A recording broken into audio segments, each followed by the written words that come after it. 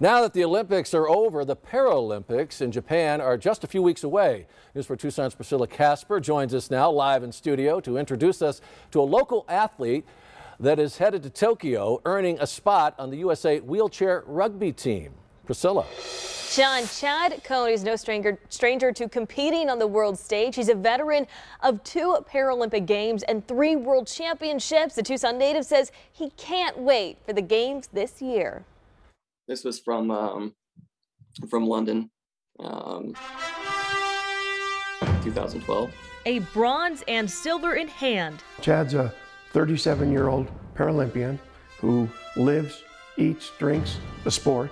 DAZN Chad Cohn is ready to bring home the gold in Tokyo for the USA wheelchair rugby team, and he says training for the Games this year have been especially challenging due to the COVID-19 pandemic. We've had to alter everything, really. You know, we were very fortunate to we were able to get back to training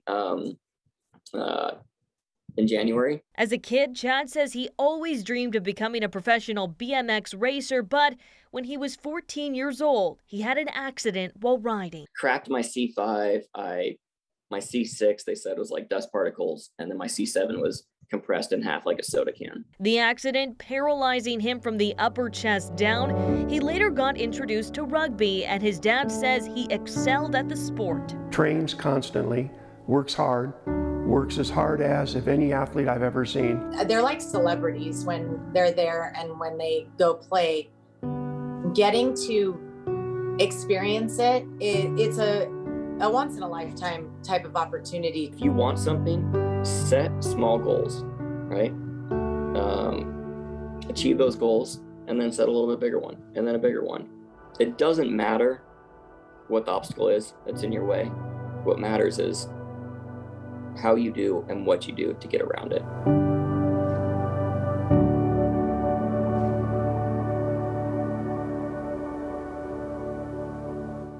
Now, Cohn says they leave for Tokyo on the 17th of this month after they finish their training camp. The Paralympic Games begin later this August, and we wish them the best of luck.